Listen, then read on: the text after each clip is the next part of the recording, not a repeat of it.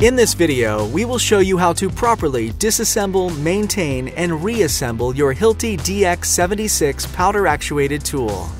Taking care of the tool is key to ensuring peak performance and productivity. Before starting any maintenance, be sure the tool is unloaded. Cycle the black handle on top of the tool back and forth a few times to expose any cartridge strip that may be inside. Remove the cartridge strip by gripping the tab and pulling it out of the tool. Now you're ready to begin disassembly. Begin by placing the cycling grip in its forward starting position. Remove the nail magazine or fastener guide, piston guide, and drive piston. Grasp the nail magazine and unscrew it.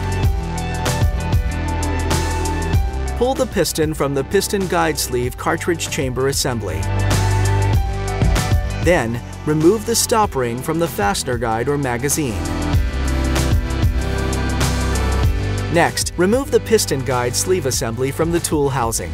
Hold the tool with the nose piece pointing up. Find the black release lever on the trigger guard and open it.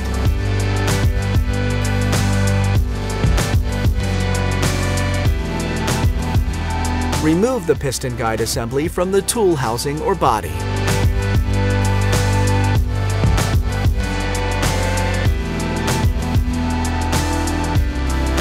Cleaning the DX76 will ensure smooth and efficient operation. Ideally, this should be done every day after use, but at least within 5,000 fastenings. Parts that show powder residue on them should be cleaned. A cleaning kit is included with the Hilti DX76 and can be purchased separately when needed. To begin, use the cleaning kit's wire brushes to remove any powder residue on the inside or outside of the various parts of the disassemble tool.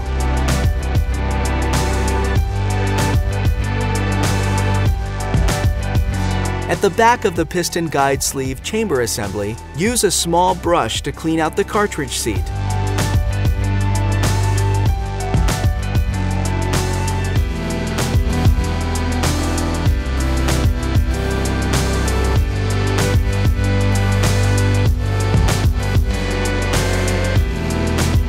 Once the brushing is completed, spray Hilti lubricant on the brushed parts, but not the cartridge seat. Apply sparingly and wipe with a cloth to leave a fine film on the parts. Use only the specially formulated Hilti spray lubricant for powder-actuated tools.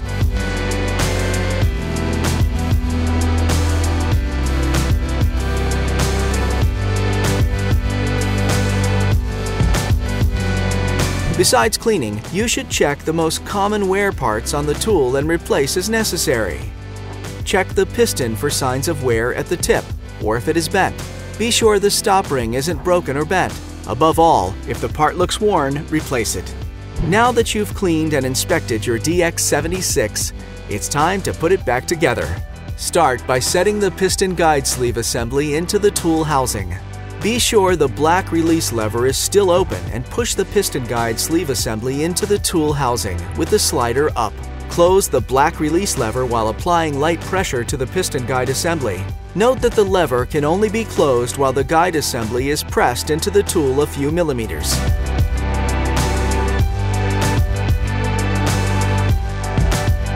Set the piston into the piston guide sleeve. Inserting the big end of the piston first, as far as it will go. Set a piston stop ring into the fastener guide or fastener magazine. A stop ring must be installed rubber side down. It should snap into place and not fall out.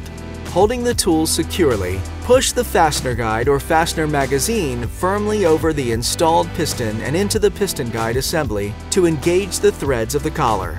Maintain pressure on the fastener guide and screw it into the tool until it stops, and then turn back approximately 1/4 turn until it clicks into place.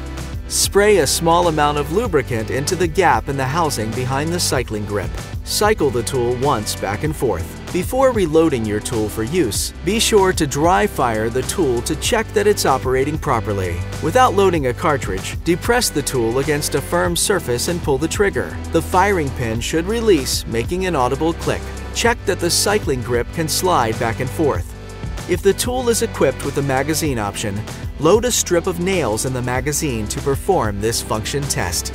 Be sure to check out more videos on the Hilti North America YouTube channel, including our how-to video series. For more information about tool maintenance, refer to your tool owner's manual. For more complex repairs, contact Hilti Customer Service.